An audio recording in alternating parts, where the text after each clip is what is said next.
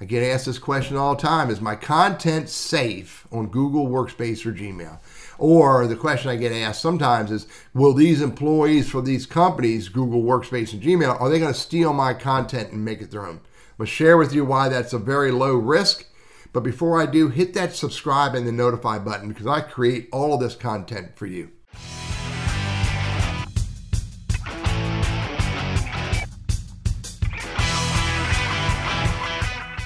Look, I get it. I have a ton of data in my Google Workspace account in my Drive under Google Docs, Google Sheets, Google Forms, Google Slides, Google Drawings, etc., etc. I use it exclusively as my primary storage for all of my business. And by the way, what you're looking at here is a testing account. This is not my business data. So I looked at, before I started using Google Workspace, Gmail, Dropbox, Evernote, and all these different business tools I use, I went and researched them. I researched their terms and services. I researched their privacy statements so that I understand what to expect. Here's Google's privacy and terms. It's under policies.google.com. And I read through all of this numerous times, and I feel very comfortable storing my data in their systems. We'll go to the privacy policy, go down to sharing your information, and read what Google says about when they share your information. We do not share your personal information, which includes your Google Docs and Google Sheets, with companies, organizations, or individuals, except in the following cases: with your consent, with domain administrators who manage the account of the domain that you're on, for external processing in the need for very deliberate purposes to deliver your content through third-party affiliate programs as needed and expected. Read the whole paragraph. For legal reasons, only for a legal reason will they share that if they have a good faith belief that something's not right or something is happening incorrectly.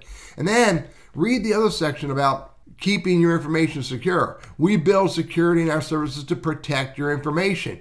We work hard to protect your information from unauthorized access, alteration, disclosure, or destruction of information that we hold. And there's another statement in here that was really important that I thought was worthy of sharing.